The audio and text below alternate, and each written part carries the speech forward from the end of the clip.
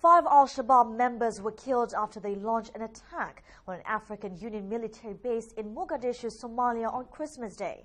Reports said some of the attackers were dressed in African Union mission to Somalia AMISOM uniform and detonated explosive vests inside the compound. A spokesman for the group said that a car bomb was detonated at the base's entrance, allowing some militants to gain entry. An intense gunfire then ensued between the militants and AMISOM troops. The assault led to the death of 5 Al-Shabaab militants, 3 AMISOM soldiers and 1 civilian contractor. Western diplomats were evacuated and all other personnel have been accounted for.